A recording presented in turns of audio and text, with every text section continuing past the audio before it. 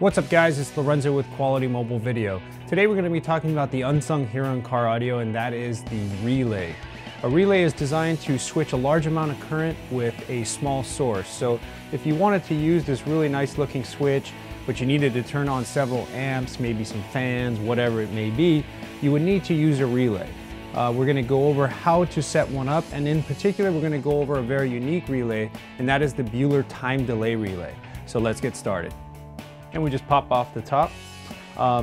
As you can see, it's only a 4-contact relay, so it's always a normally open relay, and once the relay cycles, it's a normally closed connection.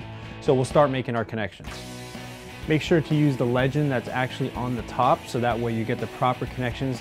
As I said, this is actually a polarized coil because it does have a built-in circuit.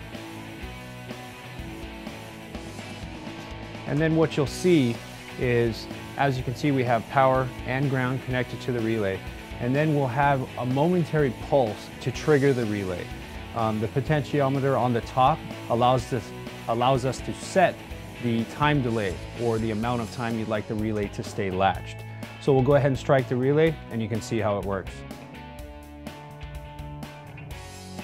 As you can see, the relay is fully adjustable. Our internal potentiometer allows us to adjust the timing anywhere from 3 seconds to 3 minutes. This relay is fairly unique. We carry a variety of other really unique relays.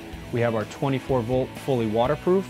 We have our 12-volt fully waterproof, 75 amp, 200 amp, and an array of other relays, both plastic tab, metal tab, and no tab.